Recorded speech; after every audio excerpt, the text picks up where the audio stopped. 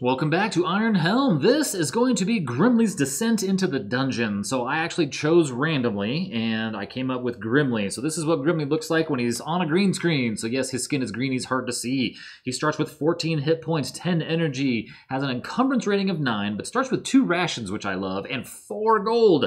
So what I've done, just so that everybody's clear here, is I finally, took some time to go read up on how to integrate all this stuff together. So there is never a time where I will ever play this again without the loot and lore and Fanny pack integrated, but then I realized I have all of these characters and they too can just be thrown in there. So I went ahead and put all of the characters from all of the packs I have in here. I think I'm only missing one character. It's the promo character. He comes with Stonefire. I don't have that. And then on the YouTube comments, somebody pointed out, the rest of these things go in the box. So it was nice and easy to keep track of how much health and energy you have. So I've got Grimly's 14 health and 10 energy here, and the rest of them just not in the game so that I don't have to sit here and count how many I have. It's not like it's an endless supply. That makes it easy. What I don't know is if gold is resource limited or not. I couldn't find an answer on that.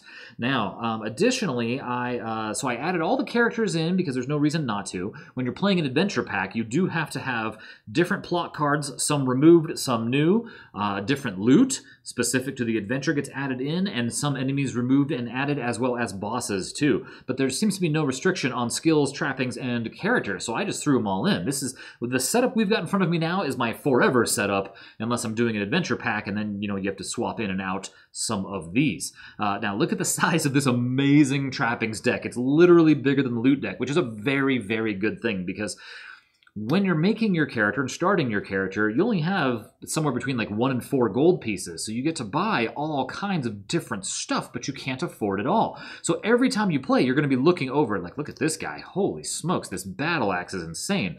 Die results of 1 deals 6 damage. So wow, right? I mean, there's just some amazing stuff in here. A poison dart, a fire tome, some garlic, right? Punch daggers. What does the garlic do? You may discard this card to avoid a single attack from an undead enemy. There's so much stuff in here. Witch's bread, right? It's awesome. And because it's available at the beginning of the game, but you're so resource limited with 4 gold, you're not going to be able to just pick out like all the best stuff. You're going to get 1 really good thing or 2 very useful things, right? So I dig that idea.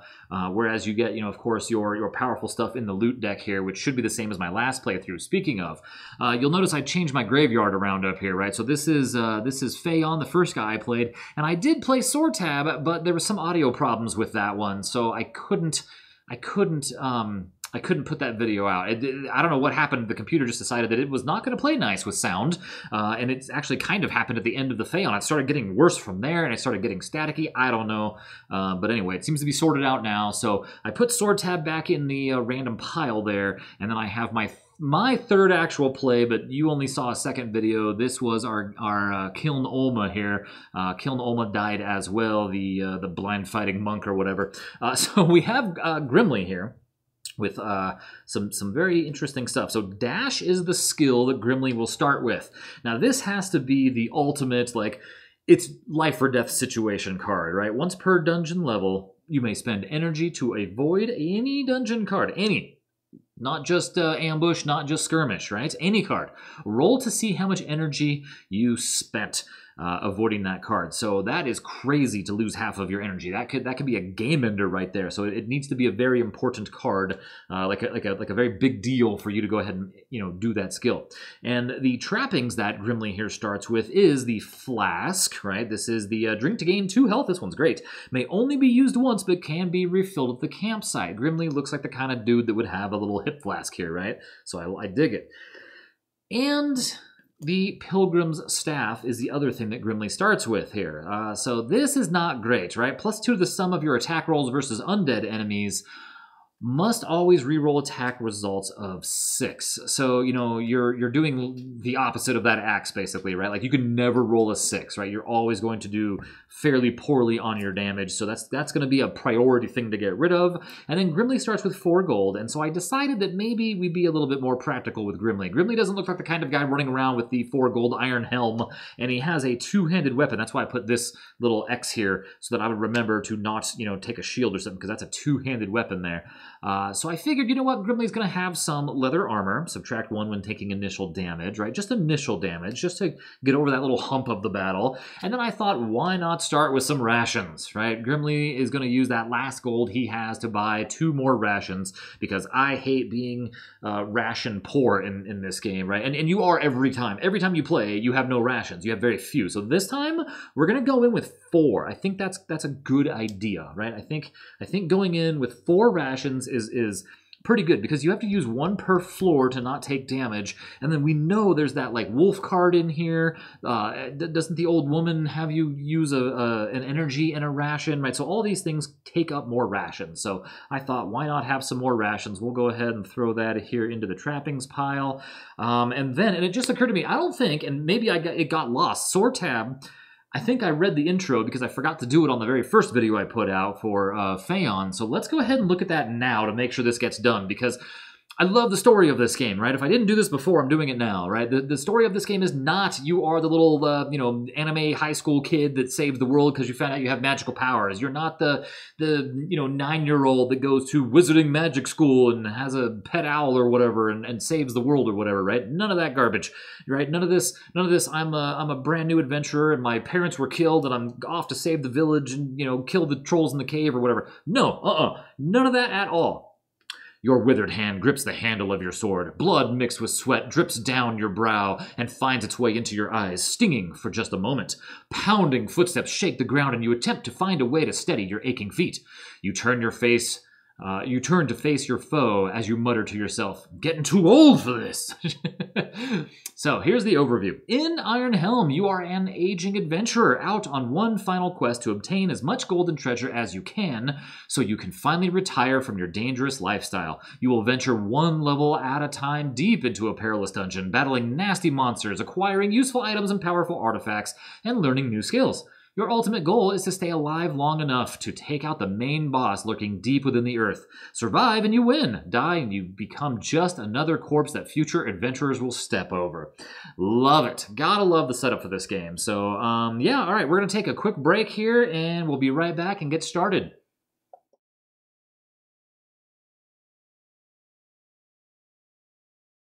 All right, who's ready to loot some corpses? Let's see what we've got here.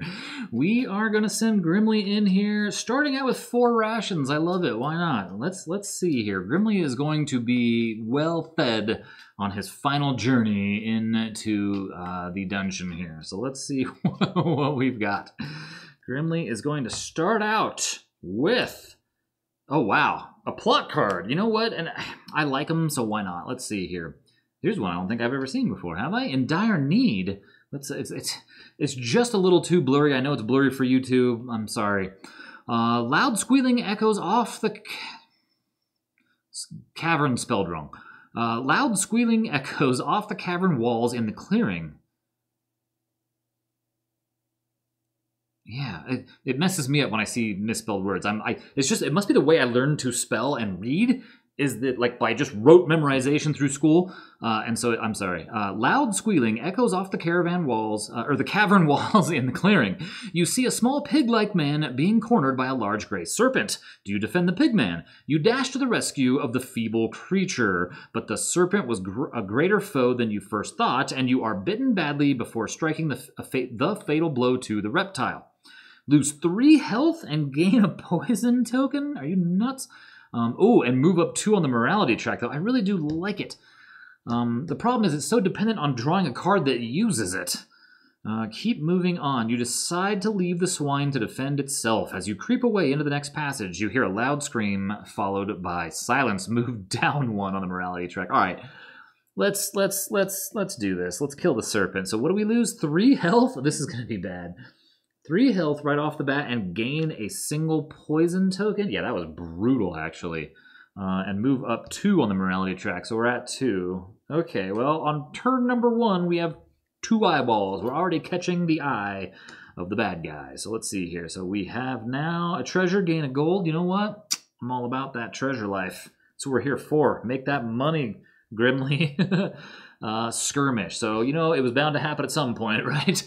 We have to get ourselves into a fight. The problem with the skirmish is that they get to go first, right? They get to do their initial attack.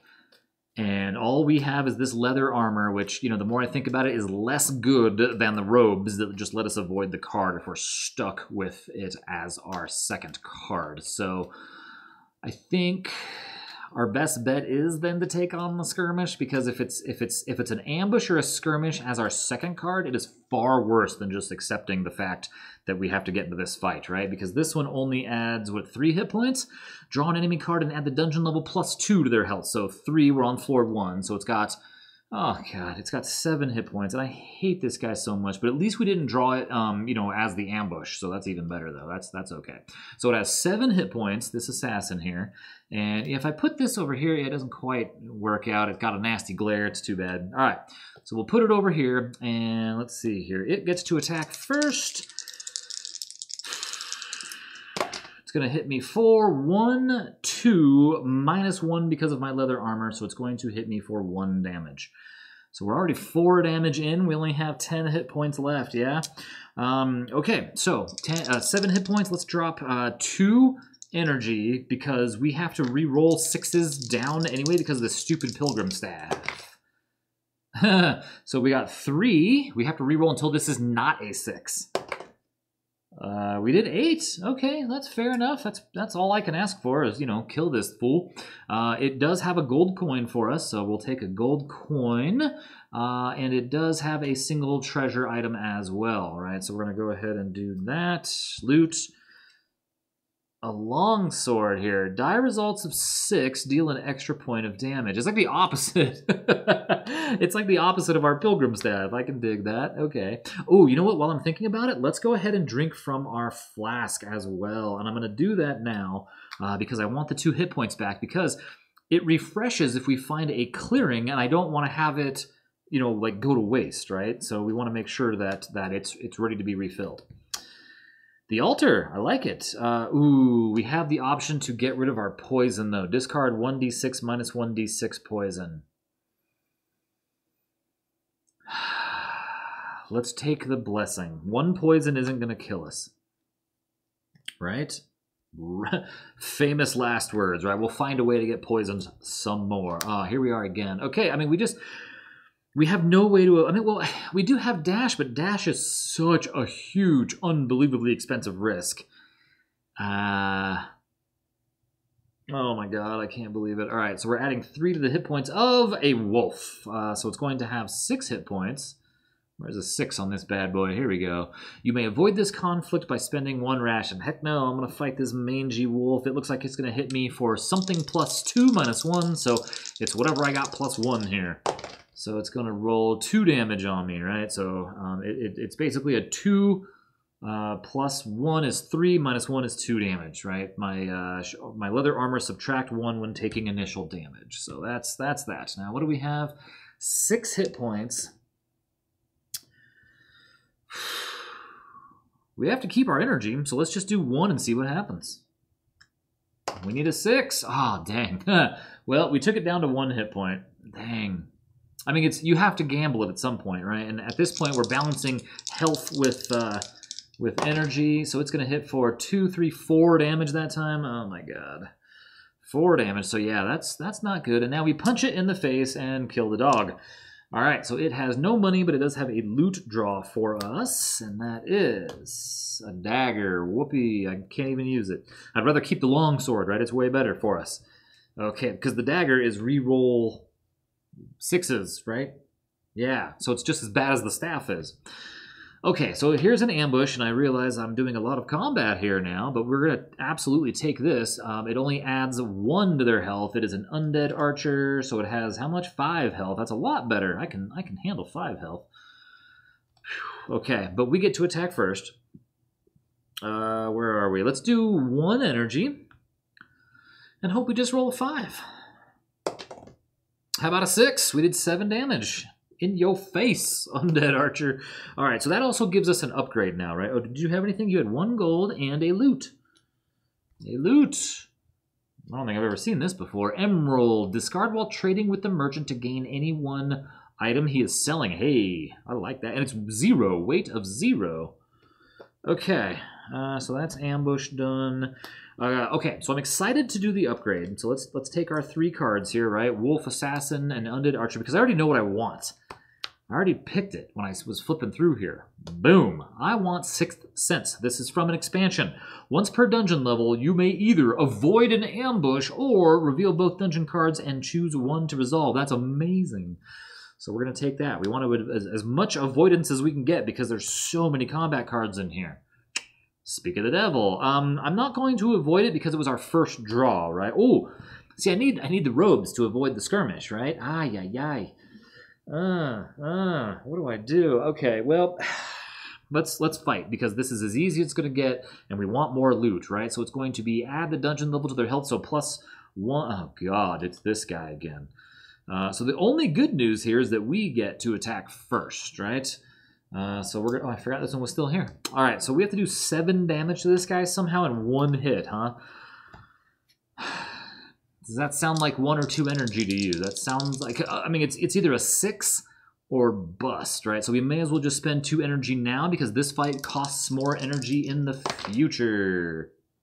Whew, we only did 8 damage, so just enough to kill it. We're not going to make it. I'm not feeling good about this run so far. I don't know. I don't know. Grimly and I are not jiving. This guy had nothing on him. Wow. We're just not doing the stuff well enough here. So let's go ahead and flip this one. So it's an arrow trap. We can activate 6th Sense to go ahead and flip the other. The lesser of 2 evils is a poison token, which, wouldn't you know it, didn't I just say that that wouldn't kill me? Okay, because watch what happens, right? This is the end of the floor, so we have to shuffle these. We have to eat a ration, which gains us an energy. Then our poison intensifies because we have 2. So now we have 3, and we only have how many hit points left? We have 6. So if we take 3 more damage, that's it. So oh gosh. I love the way the poison works in this, but man, does it suck when it works against you, right? I guess it doesn't ever work for you. Oh no! So this one, you notice a strange. This is like a, you know, we fell a floor and we draw another plot card. So that gives us what? 2, 3 eyeballs already. All right, so draw another plot card. The Shrine. Gain blessing token. Oh, hey, we have 2. Okay, so great. We have 2 blessing tokens. Well, 3 now. Cool. Oh, wow. And we have 6 eyeballs already. Sometimes it goes quick like that. And no way to heal. We need to find that campsite is what we need. All right, so we have the labyrinth, which we all know that I can't stand. But at this point, what do we do? Oh, and then we get to take 6th Sense again. So I feel like, you know what? Maybe we just deal with the ration loss this time. That pains me greatly. I hate that card more than anything. There's an ambush again. I mean, if we take 3 damage, we're cooked. Undead Warrior is going to have what now? Oh, we had to move that down. 7 hit points? Yikes. You lose 1 blessing with initial damage. There was no initial damage, so let's go ahead and let's roll 2 dice. We're going to run out of energy. Oops. This one didn't... Oh. And we only did 5 damage, bringing it down to 2 hit points. Oh, that's terrible. That's terrible. So what is it going to do to me? 3? Oh, we're going to die. Well, we lost. Unless it misses, we lost. And it missed. Oh, my God. So we have to do 2 damage somehow. So here goes 1 more energy, and I gotta not roll a 1. Oh, my God. Okay. Wow. It had 1 gold on it, and this is not going well. Not at all. We gain a loot. A fate coin. What is this? Fate coin says 0 weight. I like that. When asked to draw a plot card, discard the fate coin to draw 2 plot cards. Pick one and discard the other. That's kind of cool. Okay, and it weighs 0, right? So we have 2, 3, 4, 5, 6, 7, 8. We have 8 on our... Yeah, we need a merchant, man. We got to find the merchant. Where are you in here? Come on, buddy. An arrow trap. Well, we can't let that happen, right? So we got to check the second card. Treasure. Draw 1 loot card and 1 poke. Ooh, nice. Let's see. I need an antidote or something. No antidote. Can we even carry all this garbage now? So Cinder, oh, you know what? We don't have this anymore either because this is a primary hand, so we could have had a shield. Attack results of 6 deal 7 damage. So it's the same as the longsword, just worded differently. +3 to the sum of your attack versus enemies weak to fire. So it's better. Cinderblade is better than the longsword. The problem we definitely have now is our encumbrance, right? So that is 2, 4, 5, 6, 7, 8, 9. So I got to get rid of something. We may as well get rid of just the Pilgrim Staff. I mean, they all kind of sell for 1, so I guess that doesn't really matter. Okay, but the staff is god-awful compared to, like, if Cinderblade breaks for whatever reason or I lose it, I would rather have the longsword than the thing, the staff. Okay, so we're not in a good spot right now. This is terrible. We need to find a good card, and that's not it. Let's just take the second one. Ambush. Okay, we have to use Sixth Sense to avoid the ambush, because that would have been death. Bum. Ambush. Okay, so at least we get the heads up this time. Flying Snake, so it's going to have 5 hit points.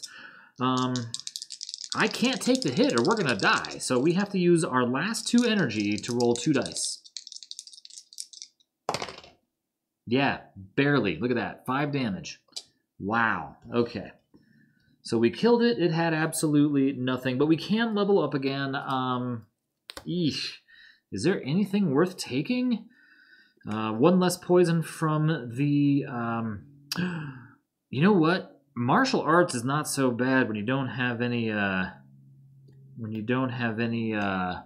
energy, and we don't have any energy. So let's take martial arts just so we can do 2 damage with 0 energy. Okay, so this is very bad. This is very, very bad. Oh my god. We gotta get rid of this poison. Draw a plot card. The Traveler. A cloaked figure approaches you. You place your hand on your weapon, fearing a conflict. However, the old man reveals himself as a cleric and makes a gesture of peace. He places his hand on your shoulder and whispers to himself. Gain either health or energy equal to your position on the morality tracks. We only have 2, and we have 0 energy. So, I mean, we don't have a choice. That is, 5, 6, 7, 8. That is 8 eyeballs. Ooh, we're in trouble all of a sudden. Okay. Oh, no. Come on, campsite, damn it. What am I going to do? I would give anything to know what this card is, but I don't have a way to do that. Let's just risk it. Oh, it's the Mushroom Grove. Okay, so there's 2 rations. Wait a second. Okay, so it wasn't the end of the world. The problem is we're going to die any second. Oh, wait a second, wait a second, wait a second, wait a second, wait a second, wait. Okay, so we're doing the healing. Discard D6 minus D6 poison. This is our only chance, right? Really? 1 poison token gone? Really? Wow. Okay. I'm just curious now. Skirmish. Okay, so we kind of lucked out there. We didn't die like I thought we would. But, so here's the deal. Here is the deal. We are about to have to draw a plot card. So let's do this first. So first thing is we have to spend a ration to go down a floor so to gain an energy.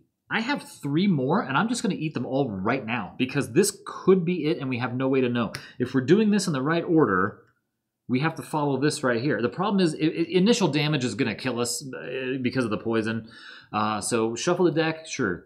Feed character, done. We still have 2 poison tokens, even though we just cured for 1. So here's yet another poison token. I mean, I may as well take 3 hit points and put it over here. So essentially, we have 3 hit points. Okay. Advance your pawn. So we're now on floor number 3 and draw the top plot card. So here it goes.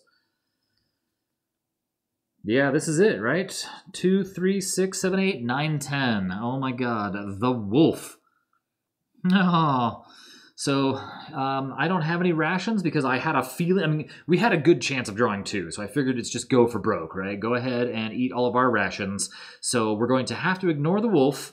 Move down 1 on the morality track, so we only have 1 morality. That's unfortunate, but that triggers end game, which means we get to flip over these 3 guys. Well, at least they're hit points, right? So that's what, 5 hit points? 1, 2, 3, 4, and 5 hit points. I was hoping to get rid of the poison, man. So essentially we have 8 hit points thanks to that poison, okay? Curious. Oh, it's in there. It's in there. Dang. Okay, well, at least, I mean, we're in as good a shape as we can be. I don't even know what boss we're going to fight yet, right? So let's find out. Determine your foe. So let's see what we have here. We only killed 6 enemies. I'm going to get all this garbage out of the way here real fast. Yikes. Okay, 6 enemies, and they are... Can you see this? Can you see this? Uh-oh, no you can't. Undead, fire, fire, ice, undead, ice. My friends, it is a 3-way tie. Usually I try to play a little bit smarter than that, but I think that's not the case today. I think that is not the case today. I don't. So it's a 3-way tie. Are there rules on that? Example, John has defeated 1, let's see here, final boss card. If there's a tie for most common, remember that fire beats undead, undead beats ice, and ice beats fire. John had defeated 1 undead archers because ice is most prevalent. So it's a 3-way tie. It is a 3-way tie. So I think the only way to do this fairly is to shuffle, right? No, we're not doing it fairly. If we don't do it fairly... Let's fight the Naga. Let's fight the Naga. Let's not do it fairly for once, all right? Let's just see what happens if we pick the Naga, all right? Oh, the Naga doesn't show up very well. The Naga's weak to fire, and we have Cinderblade, which, you know what? In my mind, I say that that's exactly the boss that would have been down here, right? Something that was afraid of fire, and that's what we fought. Let's just say that that's what's happening. Now, unfortunately, it's going to kill me in 1 shot right here. So we're not going to get to actually fight, but I think it would be kind of fun. And we have a Spark Bomb. That's too bad I couldn't throw them both at the same time. We're going to lose right here. If not here, we're going to hit it once and not kill it and then lose. But just for fun, we've got 1 plus 3 is 6. Minus 1 is 5 damage, right? This thing just hits too hard for me to survive. So, yeah, essentially we have 3 hit points, right? So there's our 5 damage. And we take 2 more poison tokens, which means realistically here we only have 1 hit point left, right? And this is the name of Iron Helm game to me. So we've got the option of the Spark Bomb. Oh, that's funny. I forgot I had the Fate Coin down in there, right? Or did we do that and I forgot? No, I just forgot I had it buried down in there. Okay. So we can throw the Spark Bomb to do 2d6 plus 5, or we have Cinderblade, which is plus 3 because it's weak versus fire. So we're going to do all 3. I mean, can we even do 21 damage? We could do 18, 19, 20, 20. If we roll 3 6s, we got this. Obviously, that's not going to happen. Okay, so yeah, it's over again. I mean, these bosses just wreck me every time. So we did a big 4, 5, 6, 7 damage to the boss. Great, you know, so it has 14 hit points left. And then if it hits me at all, I die. And we're dead. So please roll a 2. Nope, we died again. Ah, Grimly, you fought so hard. You got so far, but in the end, it just didn't even matter. The Naga whooped us. The Naga just beat us down.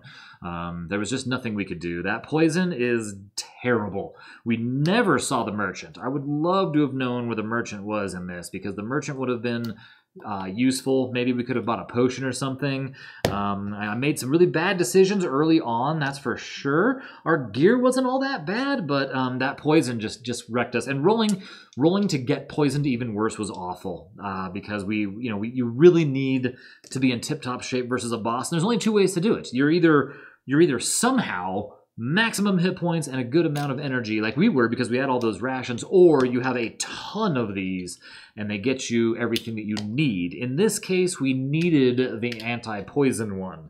And then like those two, right? That would have been much better for us, but it didn't work out that way, unfortunately. That thing poisons us anyway, so it's too bad, too sad for us. Grimly, you're a trooper. Thanks for playing. Thanks everybody for watching. Please like and subscribe, yada, yada, yada. But most importantly, remember that games are made for everyone's recreation. I'll see you next time.